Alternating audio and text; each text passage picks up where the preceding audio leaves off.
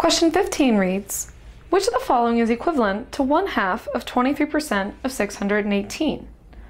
So let's translate this problem into a mathematical equation.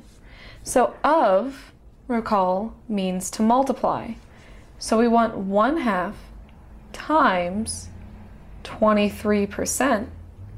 And I'm purposefully keeping it with the percent sign rather than turning it into 0.23 because all of the answer choices have the percent sign.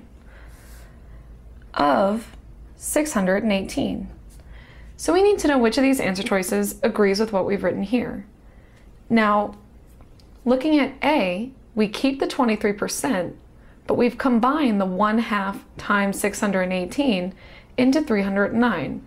That's fine, we can do that. Multiplication is commutative. We can move the 23 over here, combine the 618 and the 1/2 and get 309.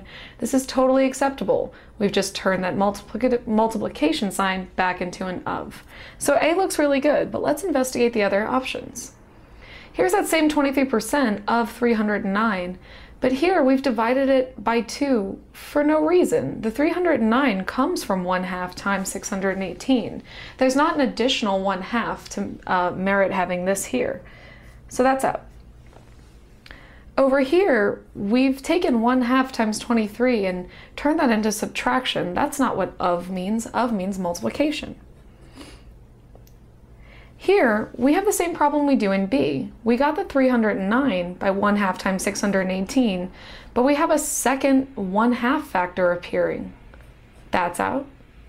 And then for E, we have what's written here, a 23 and a 1/2 and a 618, but we've lost the percent sign now, so that doesn't make sense either. That's why A is the correct answer. And that's how you do it. Please continue to check out more Mindfish videos.